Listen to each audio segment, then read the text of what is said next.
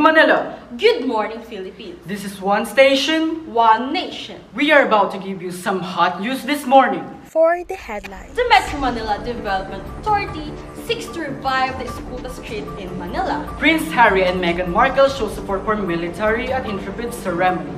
Philippine cybercrime law takes effect and protest. Junmar Fajardo accepts the Most Valuable Player Award in PBA.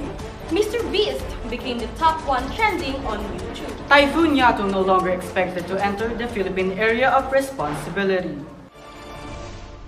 Good morning, Luzon, Visayas, and Mindanao. The Metro Manila Development Authority wants to revive the once-known central business district of the nation's capital, Escuta Street. Here is Angel Mendoza for the news. With Escuta being one of the 5 terminals of the newly revived passenger ferry system, MMDA Chairman Francis Tolentino also proposed the creation of Escuta Redevelopment Administration to revive business and tourism in the area. Tolentino says this is aimed at remembering the street not only for its historic contribution, but also as part of the country's economic progress. This is Angel Mendoza reporting for One Station, One Nation. Back to studio.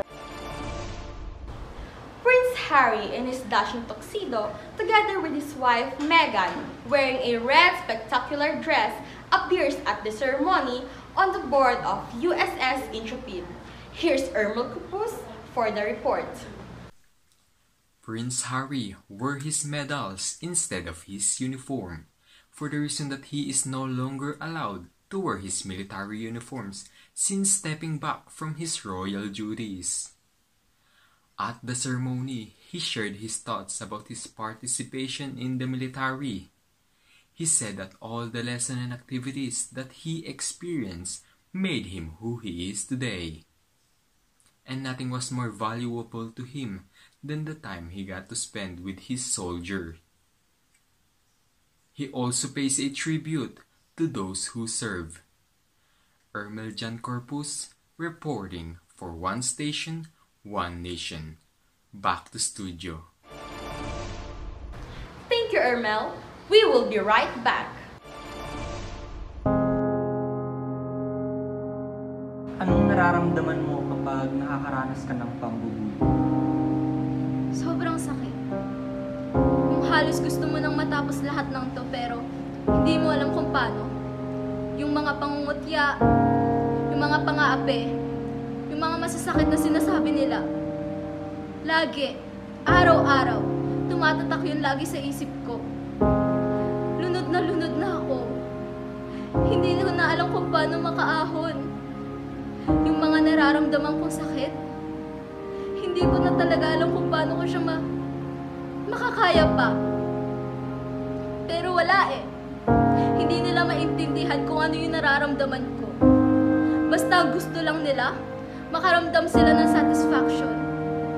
Yung satisfaction na halos araw-araw pinaparanas nila sa akin.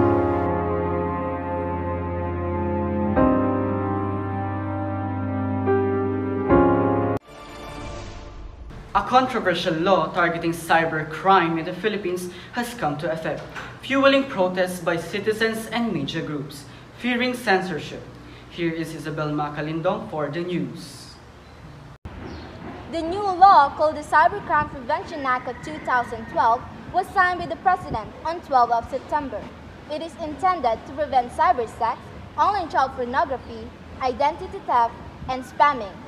At least 8 petitions from various groups challenging its constitutionality have been filed with the highest court in the Philippines.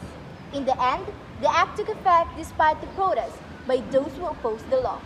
This is Maria Isabel B. Macalindong reporting for One Station, One Nation. Back to the studio. Junmar Fajardo, aka The Kraken, received his 6th Most Valuable Player Award for the 4th season of PBA. Junmar Fajardo became the first person in league history to win the PBA Most Valuable Awards in 6 consecutive season in which he won from 2014 to 2019. Here is his message to the Leo Awards. For sports news, Smart Aaron Africano, reporting for One Station, One Nation. Back to studio. Have you ever seen a dancing light? That's what they call the Aurora Borealis, or also known as the Northern Lights. But did you know that it only occurs when the sun's rays emit electrically charged particles, or what they call the solar winds? With some of these rays strike the Earth's atmosphere, they cause a magnificent display of dancing lights. The American YouTuber James Stephen Donaldson, better known as Mr. Beast, places top 1 trending on YouTube because of his remake of the original series, The Squid Game. Here is Margaret Vincencio for the news. Good morning, good morning, good morning, nation! Luzon, Visayas, and Mindanao. Welcome to Celebrity Patrol. Mr. Beast's Squid Game video reaches over 135 million views on YouTube as of the moment. This amazing project comes to reality with the help of director Sam Wickert, VFX artist, and Matthew Beam, who create the giant robot girl. The estimated cost of making Squid Game in real life was around $3.5 million. That's all for Celebrity Patrol. This is Margaret Vicencio reporting for One Station, One Nation. Back to studio. Here's Aaron Austria for weather update.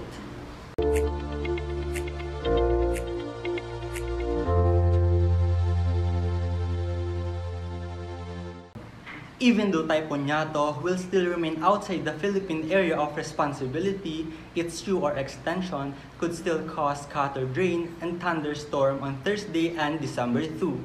Typhoon Yato, which intensified into typhoon at 2 a.m. on Thursday, December 2, is no longer accepted to enter the Philippine area of responsibility.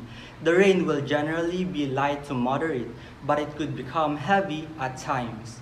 That's the latest weather update from Pag-asa.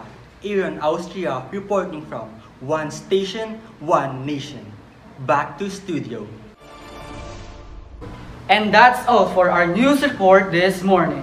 I am Alea Lago. And I am Gawain Estrada, your online network educators. And this is One Station, One Nation. Keep safe, everyone. Have a nice day.